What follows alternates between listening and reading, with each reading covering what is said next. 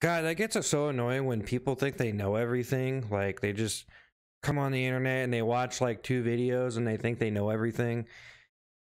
And then they want to get into arguments and they want to tell people what to do and they think they know everything and they think they have it all figured out, but they don't. And they get mad.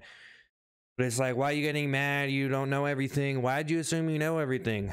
Why do you have to act like you know everything? No one really knows everything, okay?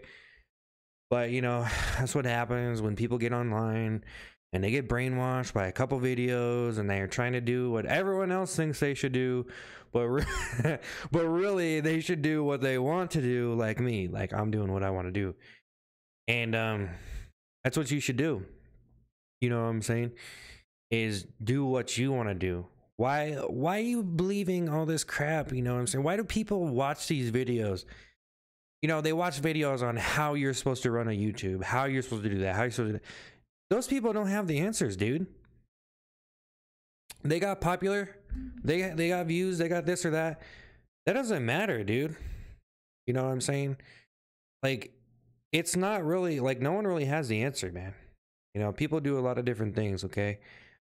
And just because you want to think you know everything, and like you want to tell me what to do, I mean, it's not, just saying hypothetically. I'm not saying this to any individual, unless you came into this video and you assume that I was talking about you.